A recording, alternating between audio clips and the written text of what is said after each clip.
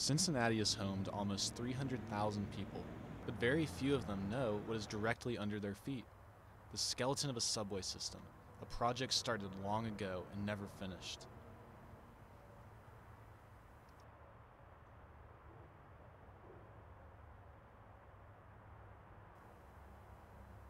The Cincinnati subways have been abandoned since 1925, and as curious students looking for more information on this forgotten part of history, we headed down to the city to learn more about it.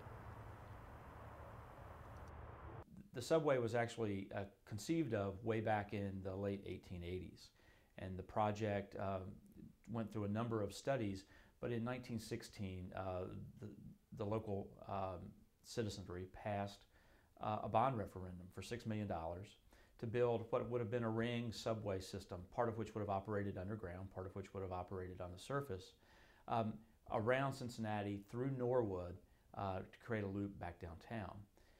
Because of World War I and the United States' involvement in that, and because of material shortages, the project really didn't start until 1920 when they began to drain the Erie Canal, or the Little Miami Canal. That process started at Walnut Street and started to work its way west and up Central Parkway in the old drain canal. And they worked until about 1925 when the dollars ran out. They had completed work almost all the way to Norwood, which was about 50% of the project, but obviously they didn't have the funds to finish the rest.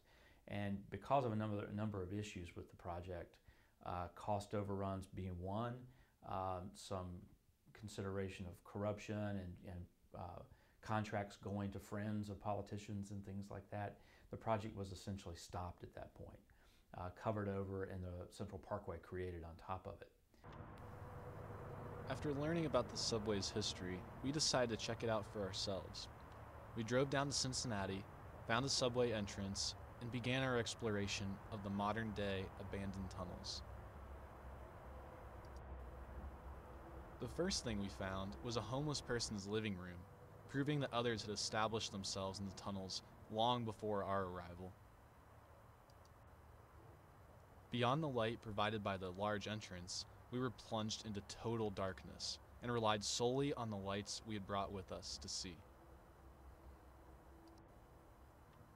The tunnels seemed endless, going for 7 winding miles, with tubes measuring 15 feet high and 13 feet wide. They run from the north to south sides of Cincinnati and are full of interesting sights, sounds, and smells.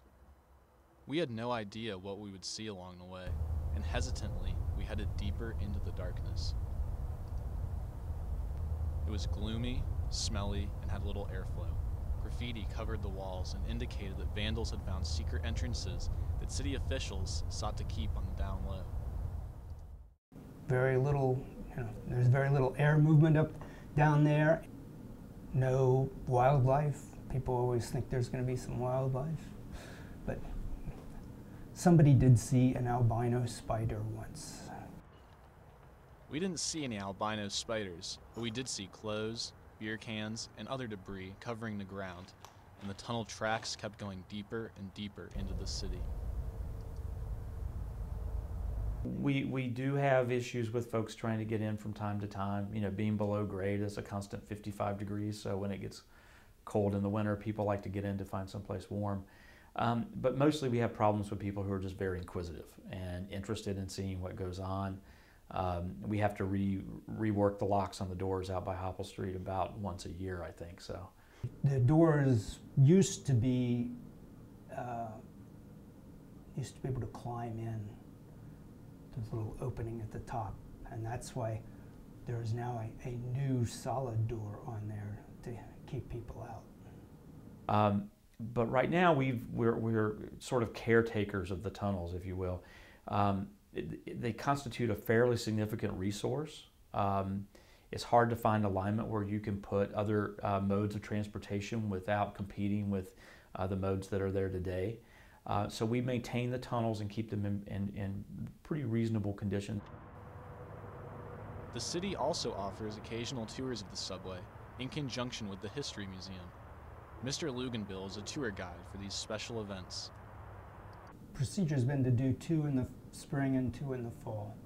Usually around April and October. I'd like to think we have a future for mass transit here in the city. We can run light rail vehicles in them actually. You have to run them at lower speeds, but they are compatible to put light rail or an electrified bus system or something like that in. So when the dollars and the resources and the culture comes around for that, they do present a great option for us to create some kind of rapid transit system and to put those tubes back into their intended use.